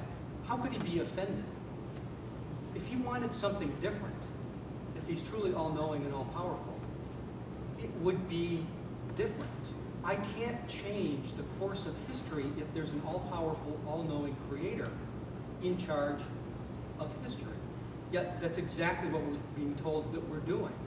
If we exercise free will or free choice, or however you want to say it, then what we're doing is thwarting God's will. But how is it that he's all-powerful if we're able to thwart his will? It doesn't make any sense. It only makes sense if this omnipotent, omniscient creator is a metaphor for reality. And then we do, in fact, have the ability to control our own destiny. I did a video online. I talked about the characteristic of omnipotence, of all-powerful, being all-powerful. what that essentially does, that characteristic, is says that if I'm all-powerful and all-knowing, by the way, there is absolutely nothing, by the way, and there's no time between the desire for something and it being achieved. So the threat of hell is a means to an end, but if you're all-powerful, you don't need to use a means to an end. It just happens. So this idea of hell is completely nonsensical, because God wouldn't need hell if he's all-knowing. Besides, after you're dead, what difference would it make to the rest of us whether or not you actually go to hell? Why wouldn't you just go to heaven? It makes absolutely no sense. So the question is, what makes a God the only way to find knowledge? Well, the example that I gave is that if you make a knowledge claim, you say, I know A. How do you know A? Because of B. And it becomes an infinite regress. Because no matter what knowledge claim Dan makes, I would say, how do you know that? And he's already said he could be wrong about everything he claims to know. So any knowledge claim he makes, say, how do you know that? How do you know that? How do you know? It's an infinite regress. Unless you know everything, that regress doesn't stop. How do you know? How do I know I'm sitting here while my senses tell me? How do I know my senses are valid while my brain's telling me? How do I know my reasoning's valid while I went to the doctor? How do you know the doctor telling you? It goes on and on and on and on. Unless you start with God, you can't make sense of anything. Now, does that not mean that we don't know things for certain using our sense and reasoning? No. But we cannot justify using them without starting with God. Because he has to say, I sense and reason that my sense and reasoning is valid. And that's a vicious circle. I can say, I know that my sense and reasoning are valid because God uses them so that I can know things for certain. I've let this comment go a few times, and somehow I can't have knowledge at all without knowing things for certain, without having a Christian God. The fact is, it's not an infinite regress, and where it stops is with the necessary truths. And that's why I gave the example of I exist. I exist is a necessary truth because of the impossibility of the contrary. I cannot exist. I do not exist is an impossible statement. It's a self-refuting statement. So I exist is necessarily true. I exist is not a knowledge claim. That's the trick that Sye keeps popping up. Rabbit he's pulling out of the hat. Is he says, how do you know? How do you know? But know is justified true belief. And then I have to make that perfectly clear. When I say I exist, I'm not making a knowledge claim. It's a necessary truth. And that's extremely important to understand. That's where my spade is turned, as Wittgenstein said. That's the most important thing. If you leave here without anything else, remember, where you stop in this supposed infinite regress is where your spade is turned, the necessary truths. That's where you start. Then you have a solid foundation on which to build knowledge. Sye, all your arguments and knowledge come from the book in front of you. Have you ever read it in the original language? How accurate is your translation? And how much of the book claims to be quotes of God? Well, I disagree with the premise. Not everything I know comes from this book. I know lots of things outside of the book. For instance, in this book, it says, thou shalt not steal. It doesn't say in this book, Sye, that's your Grand Prix parked on the street up there, and that's not your car. I know lots of things outside of this book. What I'm saying is that you need this book in order to justify what you know. Not everything I've done that comes from here. I know lots of things outside of here. But you can't justify anything you claim to know unless you start with God. And the thing is, when Dan says that I exist is a necessary truth, first of all, he doesn't know that. And how does, I say, well, how do you know you exist? You can't answer that question because that is also a circular argument. And there's Descartes who says, I think, therefore I am. And the syllogism there is I think. In order to think, I must exist. Therefore, I exist. But the conclusion to say I exist is assumed in the first premise, I think. How does he know that it's just not thoughts going through the ether, that there is no existence? Without God, you can't even make sense of your own existence. He says it's a necessary truth. I deny that. For the 55 seconds you got left, or anything you want to comment on translation? 55 seconds? Oh, of my thing. Yeah. Well, I would say that the way that you know it's true is by reading it. That's how you know Scripture is true. You have to read it in order to know that it's true. God revealed things to us through His Word by reading it. And sure, it's the original autograph, which we say is infallible. But there are so many translations that we can go to God's Word. Like James White, for instance, says that it's not that we have 90% of the Bible, and that's why we can know things. We have 110%. And with those different translations, we could look at them, and we do what's called exegesis. Use the Bible to interpret the Bible. And that's how you come to know. But if you want to know what's true, read it. And the essentials in all the translations are the same, that we're sinners and we deserve hell. But Jesus Christ died on the cross to pay for the price of those who accept Him, those who receive Him. If I understood Sye correctly, he said, I exist is not a necessary truth. Am I correct in that? Yep. My question is, what's the alternative? The alternative is that there's brain thought going around and there is no existence. Okay, I don't know where that takes us, but I think it's pretty clear that I exist is a necessary truth, because if you do not exist and you have no thoughts, you start from nothing. But I think that's really the crux of the matter. It's what the whole idea of the presupposition is. What he's doing is he's calling these necessary truths, which are admittedly self-referential, he's calling them viciously circular. Now, using the term vicious, I don't know what that brings to the party, but they are self-referential only because there's no alternative to that starting point. What Sye is doing is trying to get outside of that circle, if you would, of self-referentialism to a second circle, in that God is the starting point. But the problem is he's also saying that he knows this God without providing a justification. At least I'm internally consistent in saying that my axioms, if you would, I'm not making a knowledge claim. They're necessarily true. Sye's making a knowledge claim without providing the justifications for the God. And the problem is, by his own admission, on his website it says, on the idea of the Trinity, that it's not a comprehensible concept. So it's incoherent, contradictory, and incomprehensible is the starting point from which he starts. I'm just starting from the necessary truths. So, I mean, you can ask yourself, who has the solid foundation from which to start? His question's for you, Dan. It's why should I accept atheism as true when you yourself admit that you could be wrong? Well, first let me define atheism. Atheism is just a negation of theism. And what I'm saying is there's not sufficient reason to believe that a theist God is an actual entity, exists apart from reality. So that's all atheism is. We're not making a positive claim of some existence. We're just saying there's not sufficient evidence for a theism to exist. Can you read the second part of that again? Why should I accept atheism as true when you yourself admit that you could be wrong? But what I admitted I could be wrong about, that anybody could be wrong about, again, is the knowledge claims, those things that are based upon evidence we take in through our senses. Now, we can be very, very confident of those. The example I gave was gravity.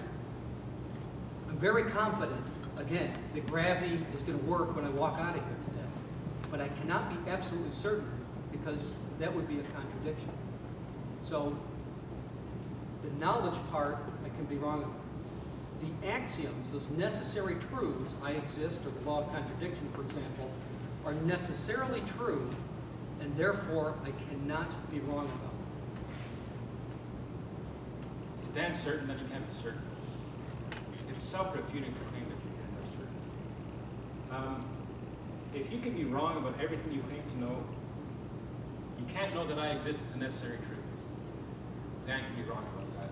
What it comes down to is that there are people in psychiatric hospitals whose reasoning is invalid. And if I were to ask Dan, how do you know you're not one of those people? He wouldn't be able to tell me, because he'd be assuming that his reasoning is valid. Now, one thing I want to address quickly is that he says that atheism is not making a positive claim, it's just a lack of belief. That's right, it's a lack of belief in God, but they do make a positive claim that I can know things without God, that I can have truth without God, that I can have morality without God. Those are implied positive claims of atheism. And And you can see tonight that if you can be wrong about everything you claim to know, you can't know anything. And he's making a positive claim that he can know things without God. And I say he can't even know that he exists. But even if I granted him that, what else can he know? Nothing. Let me just address that real quickly. You know, I wish I had gotten this question during the question period. You know, how can you know that for certain? Or how can I know that I exist? That's, again, that's the maneuver. That's the intellectual sleight of hand that I talked about. When he says certain, he's talking about absolute knowledge. And when I say, for example, that I exist, or the foundation for everything that follows, I am not making a knowledge claim. It's a necessary truth. It's not a justified true belief. It's a necessary truth. So he keeps asking that question over and over again in different ways, trying to say, how do you justify the basis from which you build all knowledge? I'm not making a knowledge claim. It's a necessary truth. That's the important thing to remember.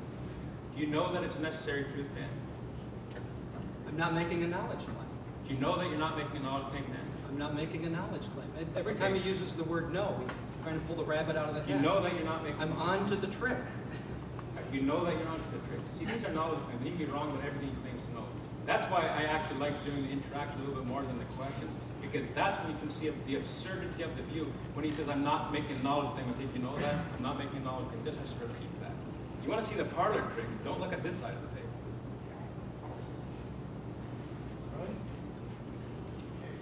Sye, fear of God is exactly the opposite of what I thought God stands for. You preach fear, not love. I refuse to live this life in fear. I have but one life to live, here and now.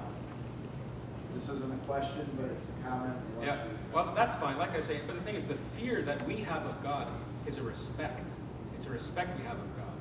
That's because we know him, because Christ died for our sins. However, the fear that the unbeliever has of God should be a trembling. It should be a trembling. So that will apply to those who reject him. And the thing is, if you want to live your life rejecting him, fine. You can do that. I wouldn't recommend it.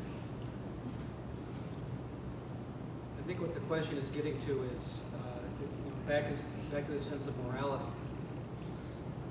As an atheist, knowing that I have one life in which to influence the history of the universe, make things better for my kids and for everybody else, makes me value this time that I have. It's extremely valuable because it's the only time that I have. Now, if you're a Christian or another religious person that believes in an afterlife, where's your focus? Are you focusing on trying to get into that afterlife, that perfect utopia that's promised for you? If you are, then you're by definition devaluing the life that you have here and now, the one that you can know that you have, or at least be certain about. On the other hand, look at what happened on 9/11. There were, what was it, 19 hijackers that were absolutely sure that they were getting into heaven to get their virgins and everything else that they were promised. Now, did they value their life? Did they value the lives of the people that they took? No, because their focus was entirely on the afterlife, that promise. That's why living your life now and valuing it and doing the best you can with that, like I said, you have a tool, the most powerful thing in the history of the universe, using it to make life better for everyone. That's what's important right now. This question is for you, Dan. Why is there so much objective, gratuitous evil in the world? That's a good question. There's evil because people have competing motives and competing objectives. And if somebody gets in the way of another person's objective, then they very often resort to violence to try to correct the situation. Now, I think in general, the type of violence reduces well-being, and therefore it's inherently immoral. But we are natural beings that have natural tendencies, and sometimes those tendencies conflict. That's where the evil. But the real question is, if there's evil in the world, and there's an all-knowing, all-powerful God, how could he possibly allow it to exist? That's the problem of evil that so many Christians have struggled with, for good reason. Because an all-knowing, all-powerful God, and all good, it's claimed as well, could not allow evil to exist. That's not the problem. The problem that Dan has is that without God, there's no such thing as evil. If there's no God, then we're just evolved protoplasm. And when what one bag of evolved primordial slime does to another bag of evolved primordial slime is totally irrelevant. In order to call anything evil, you need a standard of goodness. Dan has no standard of goodness, because what he calls evil, the next person could call good. And he has no basis by which he says, he has an arbitrary standard. He says the well-being of people. Well, why do I have to adopt that standard? Why do I have to agree with his definition of well-being? Why can't I make something else up? Without an absolute standard, there's no such thing as evil.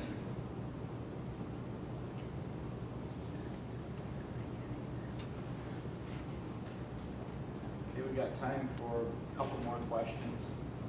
Sye, how does believing a single God not limit your understanding of the universe when your answer for it is as simple as God did it? How does that not limit my understanding? Because it's true. Somebody were to say to me, how does, saying that the answer to 2 plus 2 in base 10 mathematics is 4, how does that not limit your understanding? Well, because the answer is true. It's not God of the gaps when the answer is true.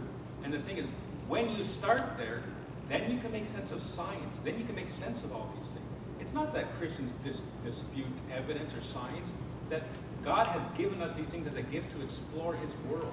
But none of those make sense unless you start with God. That's why I encourage people to do science. Look at evidence. Evidence, we don't say that there is no evidence for God. Evidence is for Christians. Because that same evidence we're going to examine according to our respective presupposition. I can say, look at that. That is evidence of God. And the atheist is going to say, no, that's evidence of evolution. But the thing is, you cannot make sense of examining evidence, of knowing anything to be true, unless you start with God. Understanding the universe, one thing that's really important, and where one of the foundations of science, an axiom of science, as it were, is the uniformity of nature. And there's certain laws that the universe operates by. And having those as axiomatic allows us to work from a uniform set of laws, if you would, such that we know that the universe will operate the same today as it will tomorrow. The problem with the Christian view is if God is in charge of ensuring all of those laws are uniform and consistent, then the very fact that he can perform miracles and upset those laws and deviate from those laws undermines our very basis of knowing anything. If we were doing an experiment and we got the same results over and over and over again, and then all of a sudden we got a different result, how do we know whether or not this was God performing a miracle or there was an error in the experiment itself? You wouldn't know. The idea of God performing miracles undermines the very basis for knowing anything. That's the problem. Where in the scientific view, the uniformity standard, it's an axiom. It's a necessary truth for intelligibility of anything. So it must be, it's a necessary truth. It has to be that way. This will be the last question. This is for Dan. Jesus said, I am the way, the truth, and the life, and no man can come to the Father but by me. It looks like a three-part question, but all tied together. Is Jesus wrong? How do you know? Could it be true?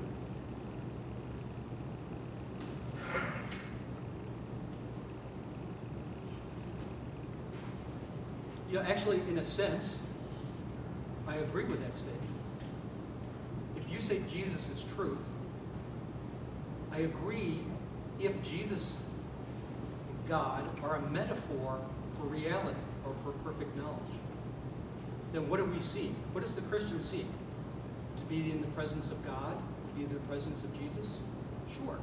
That's a metaphor for perfect knowledge. Isn't that what we all seek? So in that sense, I agree with that statement, but Jesus doesn't have to be anything more than a metaphor for truth or reality. The question is, how do I know? I think I just explained that. And what was the last part? The true? Could it be true? Could it be true? Again, in a sense, it's true, but you never have to go outside of the idea of God and Jesus being a metaphor for reality. It's all of that other stuff that makes it the Christian God, the Bible, that I listed in my opening statement. That's all of those stuff that's unjustified. You never have to go there. In fact, that in itself is completely unjustified. So yeah, I can say it's true in a sense if you look at it as a metaphor for reality. Well, again, without God, you can't know anything. This debate was over when I asked Dan that one question, can you be wrong about everything you think to know? He said yes. And once he says that, you can challenge every one of his knowledge. And one of the things he said, well, it's an axiom that the world won't change. How do you know your axiom won't change? How do you know you have the right axiom? Unless you start with God, you cannot make sense of that. And there's one thing that I want to say to people. I've met a lot of atheists who've become Christians over the years. And when I ask them the question, did you know all along that God existed? You know, I'm saying that's not my argument, but every one of them says, of course I do. No atheist becomes a Christian and says, well, what do you know? There is a God. No atheist becomes a Christian and says, well, what do you know? There is a God. They're always professing what they've known all along. And the thing is, I don't know if there's any of those atheists in this crowd who have that voice, that's telling them that they know. I don't know if there's any of you out there. But if there is, I urge you to come and talk to John, to talk to one of us, or contact one of us. Because I know that Jesus said, my sheep hear my voice. And if some of you out there who are his sheep, please come to us, talk to us about this, because this is important. This isn't only a matter of life and death in the here and now. It's a matter of life and death forever. It's where you're going to spend eternity. And don't give it up on your thrill-seeking, whatever you want to do in this life. Don't give it up on that, because it's eternity. And you have no idea how long eternity is. Those who go to hell freely choose it. And like I say, I'd recommend that you don't do that. And I thank you again for your time. And like I say, if any of you want to talk afterwards, and I'd be happy to address you. And I